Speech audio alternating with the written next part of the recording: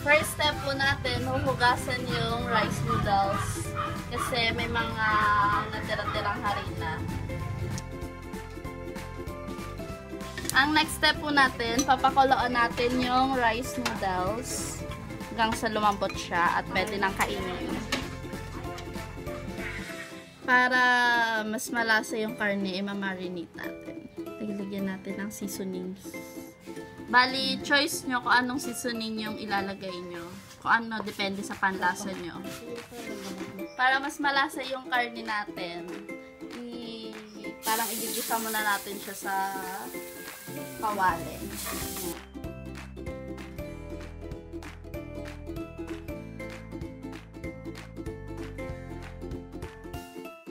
Ang next step po natin, hiwain po natin yung mga ingredients like garlic and onion and also the repolyo. Next po, sasalain na natin yung rice noodles.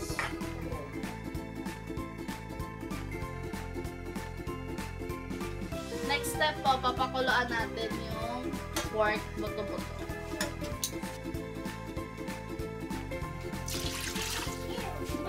Lalagyan natin ng bawang at saka ng sibuyas pampadagdag ng lasa niya. Add ng spices. Next po, ipiprito natin yung garlic tsaka yung onion. Painitin mo na yung mantika. Batch kami muna, ganito nga kami.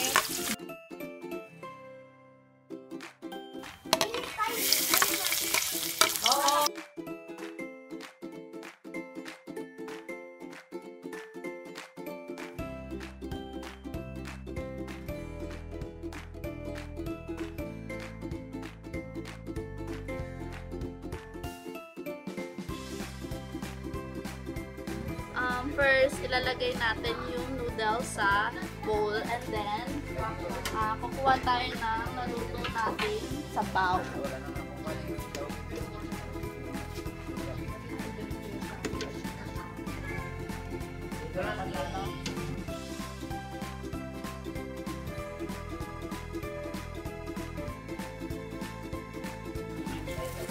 This is the finished product.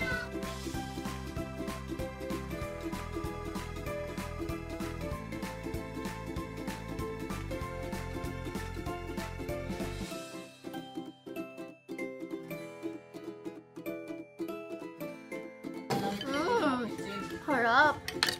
Pwede na. Sarap. Mas masarap ka. In fairness, pwede na talaga magtayo ito ng restaurant yung mga Sariego. Ayos, sobrang anghang. Pero tama lang. Ayos, kuwang-kuwang lasa. Ubos niya na yung Chao Long, kaya ito, ebidensya daw. Nagpawisan ako.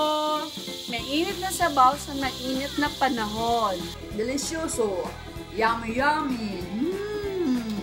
Ay ka naman, ay. Masarap.